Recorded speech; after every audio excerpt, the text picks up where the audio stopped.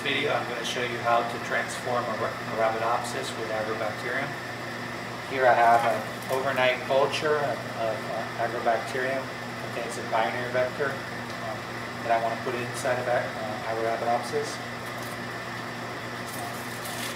Start the procedure. I'm going to transfer this Agrobacterium with 50 ml tube through 50 ml culture in LB. I'm going to centrifuge that down for 10 minutes at about 5,000 G. And I'll come back. Alright, our spin is over, 10 minutes is up, so we get our Agrobacterium out of here. And we can see that it is pelleted on the bottom. There's a little bit of aggro there.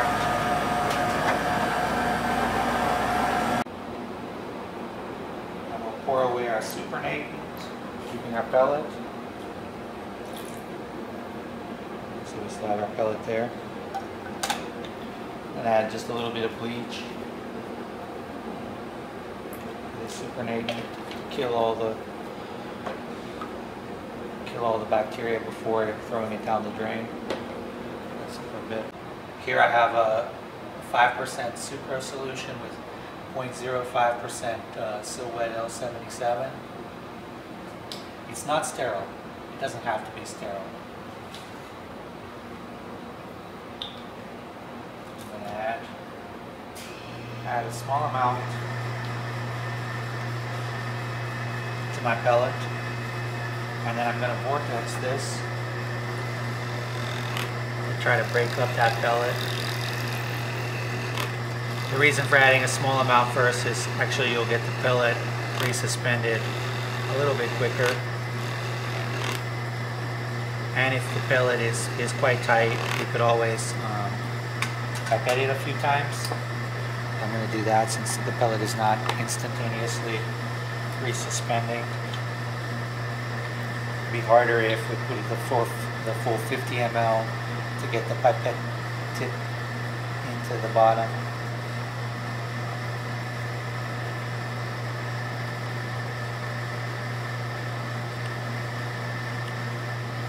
Some people think that you shouldn't vortex the agro before doing a transformation. I've not seen that have any effect. I always get lots of transgenic plants.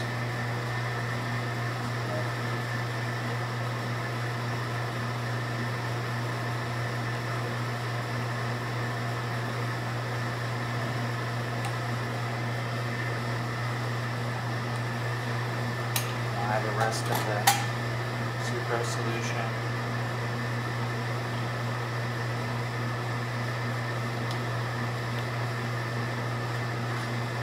This is what we're going to use to dip our Arabidopsis flowers.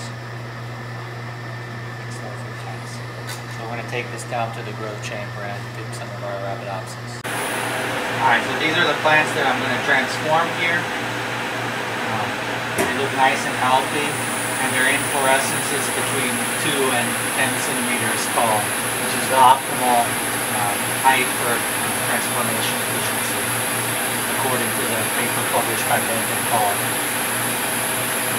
We'll take our Agrobacterium sucrose solution and put it into a pipette box lid.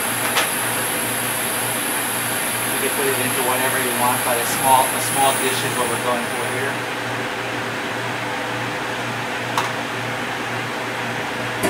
And I'm going to take this inflorescence and I'm going to just submerge it about 5 seconds. You want to see that so that inflorescence is in the Agrobacterium solution. Also notice I'm wearing gloves. You want to wear gloves, definitely want to wear gloves for this procedure so Agrobacterium doesn't transform you. Finally, what I'm going to do is I'm going to take just a little bit of Agrobacterium solution. Look at this. So we have plenty of more young buds and flower buds here at the base of the plant. I'm going to just drip some Agrobacterium solution on them. And if any of the buds on the upright inflorescence you couldn't get them into the dish very well, you could use transfer pipette to get a little bit of the solution on that. Do one more.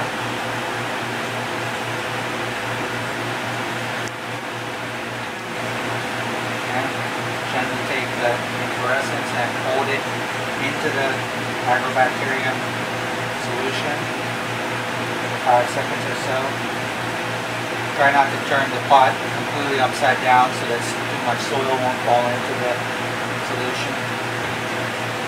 Take that out. And again, use our transfer pipette with these young buds at the base of the plant.